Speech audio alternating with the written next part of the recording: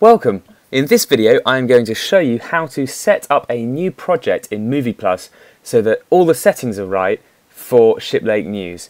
So, first thing you do, when you open up Movieplus for the first time, you should see this sort of screen here.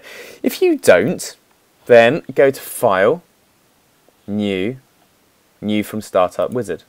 Okay, so you should see this. Now, all I want you to do is click on Start New Project on the left.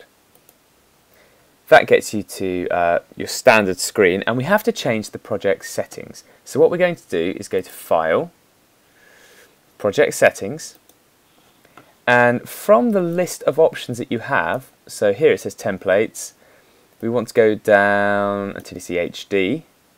That's inside PAL. So PAL is open, HD is open, and then select PAL 720p 24. Press OK. And that will mean that your project is now ready for some widescreen footage, all at the right kind of resolution that we want to be using.